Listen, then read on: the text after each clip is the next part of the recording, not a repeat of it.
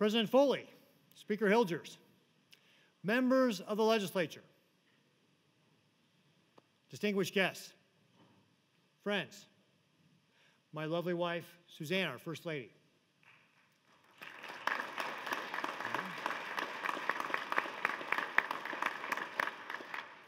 Fellow Nebraskans, good morning. Congratulations on the commencement of the second session of the 107th Nebraska Legislature. Welcome back to Lincoln. I look forward to working together to serve Nebraskans during what is sure to be a fast-paced, short session. 8 years ago, I announced my run for governor. I did so out of a love for my state and a desire to see her thrive. Through the years, the guiding principle of my administration has remained the same: to grow Nebraska. And despite weathering floods, fires, and a global pandemic, we have done just that.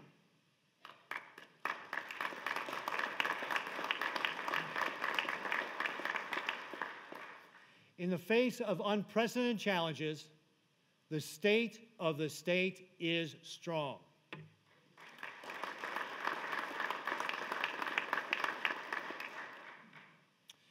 We've been living with COVID-19 for nearly 2 years now. It's changed the way we do business, educate, learn, and go about our daily lives. And in some tragic cases, it's taken lives. But true to our character, we have kept moving forward. The development of vaccines, boosters, and new treatments has given us the opportunity to return to the pursuit of the good life. Nebraskans don't need to be mandated to do the right thing. They just do it. Without lockdowns or mandates, businesses were able to stay open. Parents were able to return to work. And children were able to return to school. Where authoritarian states are struggling, we are thriving. Politico's state pandemic response scorecard confirms this. An in-depth, independent analysis of all 50 states shows that Nebraska weathered this storm better than any other state.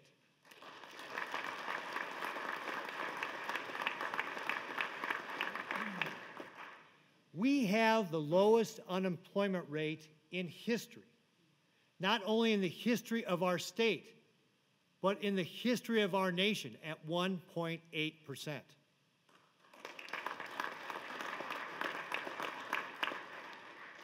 Last November marked the third month in a row where 1 million Nebraskans were employed, and our manufacturing sector has come roaring back.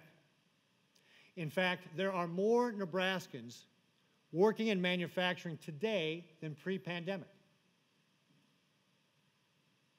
Our economic successes are a testament to Nebraskans' desire to work hard and earn.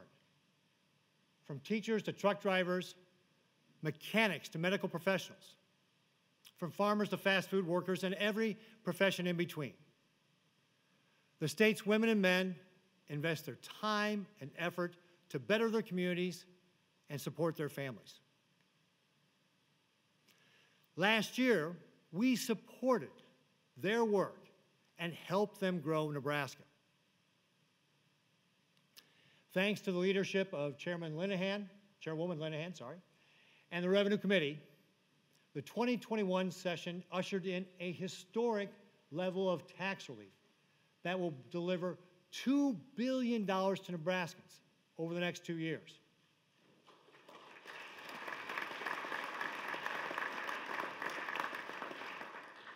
Many other great bills were passed into law thanks to your hard work. Chairman Friesen, Speaker Hilgers, and the members of the Telecommunications and Transportation Committee were able to pass into law and secure passage of the Nebraska Rural Broadband Bridge Act. which will allow 30,000 Nebraskan households to access high-speed broadband. Senators Brewer and Gregor shepherded through legislation that fully exempts military retirement pay from state income tax. Reforms like these will help us hold on to our talented veterans in our state.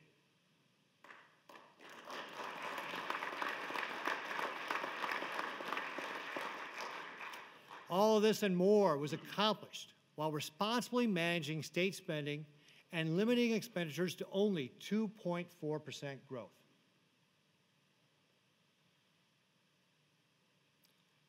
Behind the numbers, we have seen intangible growth as well.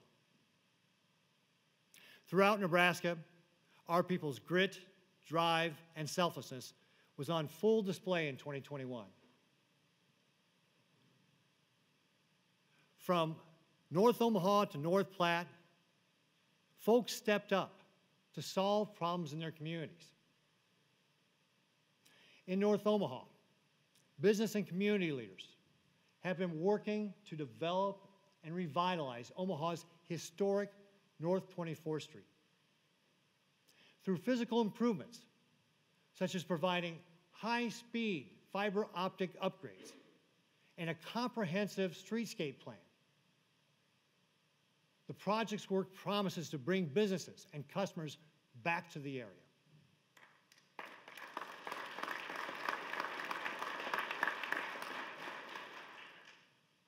In the home of famed Buffalo Bill Cody, North Platte, ranchers felt the squeeze that comes with a lack of options for meat processing. Instead of accepting the status quo, David Briggs and others launched Sustainable Beef, a beef processing company, to bring about the opportunity for ranchers to have more opportunities that will also provide 900 jobs to North Platte community and over $1 billion in annual revenue. And more importantly, Nebraska's ranchers will have more options when they run their businesses.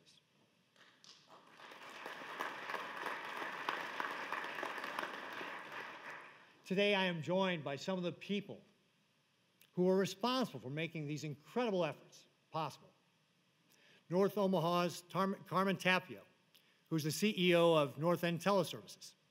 Pastor Ralph Lassiter, one of the leaders of the North 24th Street Business Improvement District, and David Briggs, CEO of Sustainable Beef.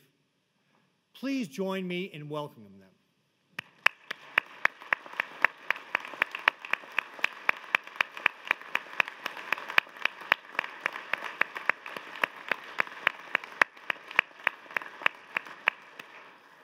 Carmen, Pastor Ralph, and David, thank you for what you do to make our state better. Appreciate you so much being here. Other Nebraskans also stepped up in 2021. Over 200 men and women accepted the call to join the thin blue line that protects and serves our communities. They've earned their badge. They were trained, challenged, and tested, thanks in part to the work of instructors at the Law Enforcement Training Center in Grand Island. We are joined here today by the Director of the Law Enforcement Training Center, Brenda Urbanek, and the Deputy Director, Mark Stevenson. They work hard to make sure our men and women in blue are prepared to respond to the unique challenges of their communities. Brenda and Mark, thank you for what you do for our state.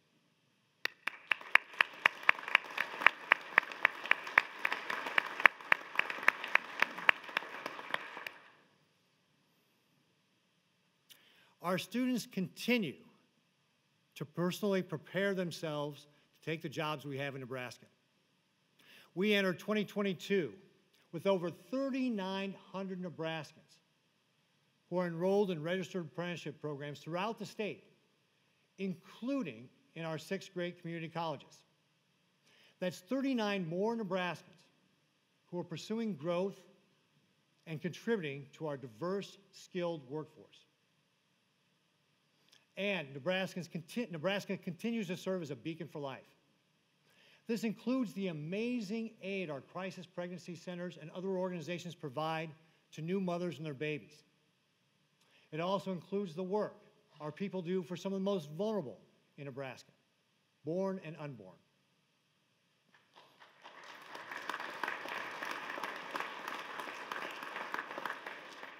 I specifically want to recognize Attorney General Doug Peterson and the work he does to combat human trafficking throughout our state.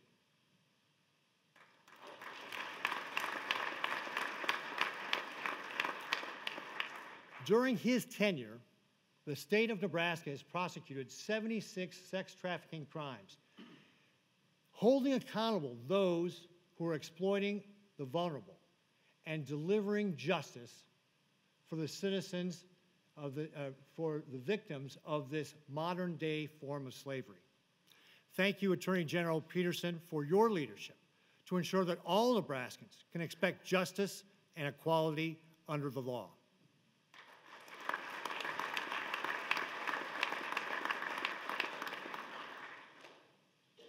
We must also recognize the doctors, nurses, and healthcare professionals whose stalwart selflessness and excellent care have helped us weather this pandemic.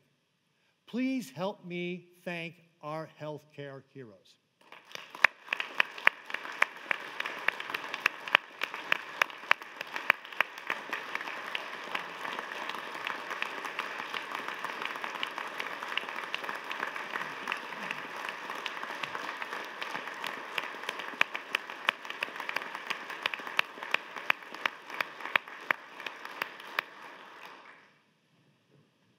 We have come a long way in a year, but there is still much work left to be done. Work that will require everyone to pull together for our state and continue to allow us to thrive. This legislative session, there are 4 priorities that we must accomplish to keep Nebraska strong and growing for years to come. It's not likely to surprise many of you that I am going to start with tax relief. It's been a staple of my budget recommendations every year. I was elected on the promise that I would deliver tax relief for Nebraska. It's what the hard-working men and women of this state deserve, and given our current financial situation, we must deliver. Last year, we successfully passed a 2-year budget that set the priorities for this year and next. While there are opportunities to fine-tune this budget, I expect that state agencies and our partners will continue to live within the budget and keep the growth of the budget to less than 3%. By the end of the fiscal year 2023, the state of Nebraska is anticipated to have an estimated $1.5 billion in its cash reserve fund. Let me say that again, $1.5 billion. Okay.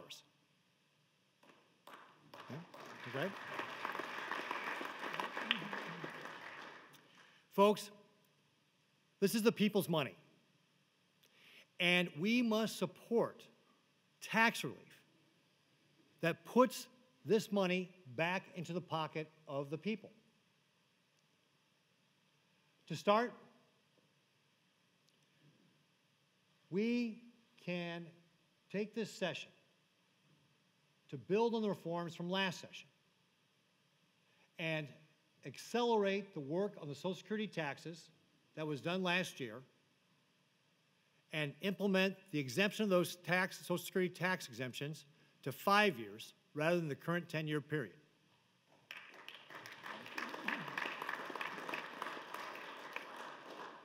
This would allow our older neighbors and relatives and friends to be able to keep more of their hard-earned money. We also need to ensure that we are building upon the work that was done with regard to property tax relief that was provided during these last couple years. This fiscal year and next, we will provide $548 million in property tax relief back to the people through LB 1107. And we must make sure it does not drop below this floor.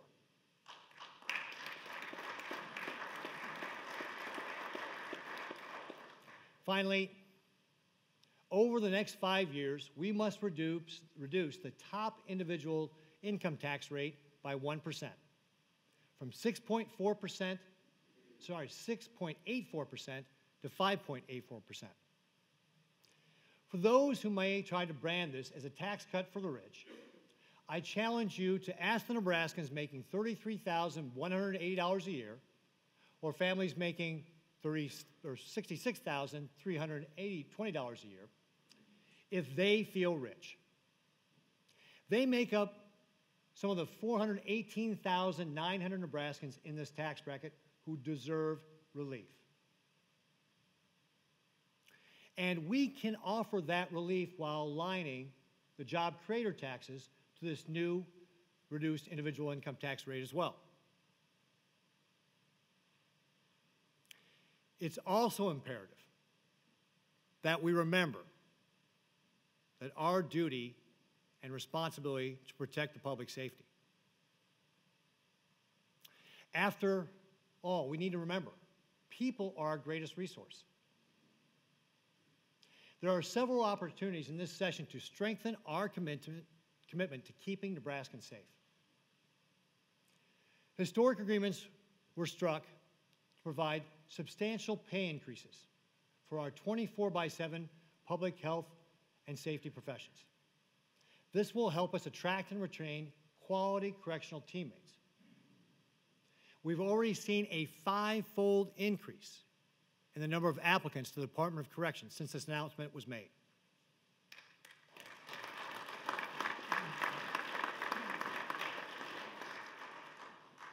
I am also requesting $16.9 million to enhance our state crime lab, which analyzes forensic and physical criminal evidence to better secure justice for the victims of crime, and $47.7 million toward the expansion of the Law Enforcement Training Center in Grand Island. And finally, we must fully fund the modernization of the Nebraska State Penitentiary. The existing penitentiary was built over 150 years ago. Its walls are crumbling, and its infrastructure is aged and beyond simple repair. For those wishing to pursue criminal justice reform, this should be a no-brainer. A modern correctional facility will give our inmates a better quality of life. Modernizing our state penitentiary will allow us to offer enhanced services and programming to prepare men there for life after time served. I am not asking anyone to choose between modernizing the state penitentiary and pursuing criminal justice reforms intent on reducing crime and recidivism. These solutions are not at odds. There is room for both as we work together to strengthen Nebraska.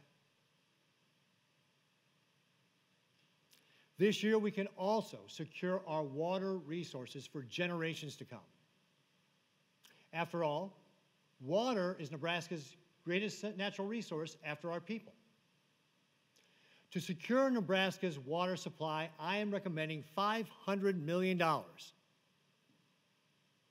to construct a canal and water reservoir system from the South Platte River. Access to this water enables our farmers and ranchers to produce. It provides for quality drinking water.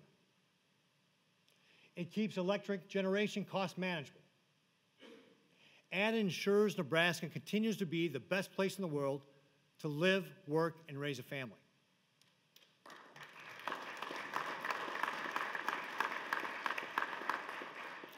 If we fail to secure our water supply from the South Platte River, we could expect that over 90% of the water that comes to us from Colorado would be reduced. We must act to preserve, protect, manage, and steward our water supply for future Nebraskans. I am also requesting $200 million be allocated to the projects presented by the Star Wars Special Committee. I am not going to try to explain Star Wars to you. I'll let the speaker do that. These projects will also secure our access to water, and they provide the additional promise to grow the good life in tourism and recreation.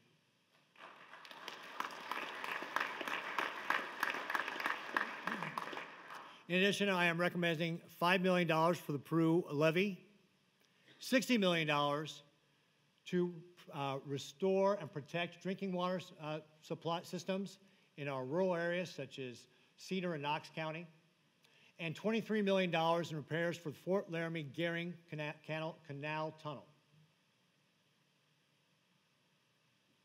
This year, we also have the rare task of spending the $1.04 billion that has been allocated to Nebraska through the American Rescue Plan Act. These ARPA dollars can help us and our state grow into the future. Today, I am releasing a second budget recommendation with the proposals on how to spend this ARPA funding. And I look forward toward the robust debate that will ensue as you work to determine where best this money is going to be spent. I cannot stress it enough. ARPA dollars are one-time dollars. They must be spent as such.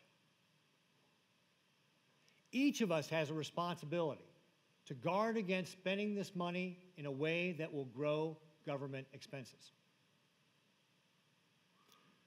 My proposal includes 29 qualifying projects, initiatives, that will better Nebraska. It will deliver nearly $200 million for public health emergency response. And for areas that experience negative economic impact from COVID-19, I'm requesting over $500 million. This includes assistance for economic development projects in North Omaha and funding for beef processing supply chain issues in North Platte. It secures funding for parents of low-income children who've experienced learning loss during the pandemic. And it provides Nebraska's community colleges with dollars to enhance their workforce development programs. It also funds behavioral health and nursing incentives to ensure continued access to quality care throughout our state. In addition to the ARPA budget proposals, it also includes $284 million for water and sewer projects. This includes partial funding for the Perkins County Canal Reservoir construction, funding for the Star Wars Special Committee proposals, and other key projects I've mentioned already here today. Putting back money into the people's pockets, protecting our public safety, securing access to our natural resources, investing in one-time projects that will enhance our state. These are the ways that we can help Nebraska stay strong and growing in 2022. I know that there will be tough debates, long nights, and seemingly impossible time constraints. But I also know that we get things done when everyone rolls up their sleeves and works together. Thank you for your service to the people of Nebraska. Our work in the coming days will require a spirit of collaboration and cooperation, and for each of us to do our part to keep Nebraska strong. I look forward to the challenge, opportunity, and honor of working with you. Remember, Nebraska is what America is supposed to be. God bless you all, and God bless the great state of Nebraska.